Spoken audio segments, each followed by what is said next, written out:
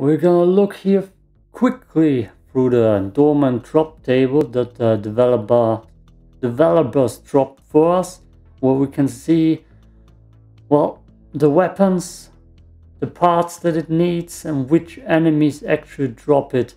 I'm gonna of course link you the Reddit page where they show that stuff if you just wanna read through it yourself. But a few days ago I made a NikiBoom video and said 2 enemies which drop NikiBoom parts, and you can see here there are much more than 2 enemies. You probably saw that video and thought to themselves, god damn it, let's just give them a full list. Those 2 guys are the ones I was farming. You can see it quite well here, but we got here also the other 5 enemies which apparently dropped them, and to be honest I have no clue what this right here. Doesn't seem that familiar. But yeah, we got the little alien queens, we got the biosphere guys, the annoying flying creatures, and the 2-legged dogs and the big dudes. Those we have here. Under NikiBoom is Nikifuhrer, which we got the last 2 bosses to farm for those, which I'm gonna do right after this video. All the shields that I don't use, which you can see with most of them it's just every enemy type, so it's not someone special to farm for these.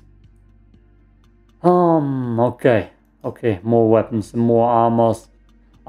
It's also just like pretty much every enemy, so it's not that important on special, just like with those weapons. I hear someone mowing outside, I hope you don't hear that. Phytoplasma, I'm gonna do a special video for the Pharaoh Nightmare boss, which I've already pre-recorded some stuff, but I was kind of confused in that, so my directions don't make that much sense. So I'm gonna record there's something for Phytoplasma. Drill Uzi is also an important one.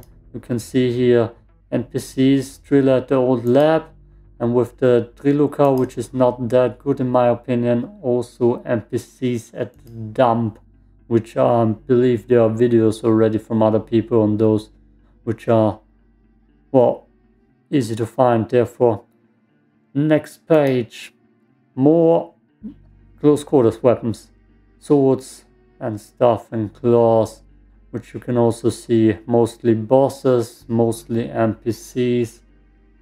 Yeah, farming bosses for close quarter weapons. I have my club and I don't need anything else, I feel like, which is a good weapon on its own. And more close quarter weapons, more two-handed swords, more bosses. I would recommend not farming the queen. The 2 times I tried to farm her, I got a glitch, the first person glitch. That's probably yeah, it's probably most of the more difficult bosses to farm, especially if there's a glitch.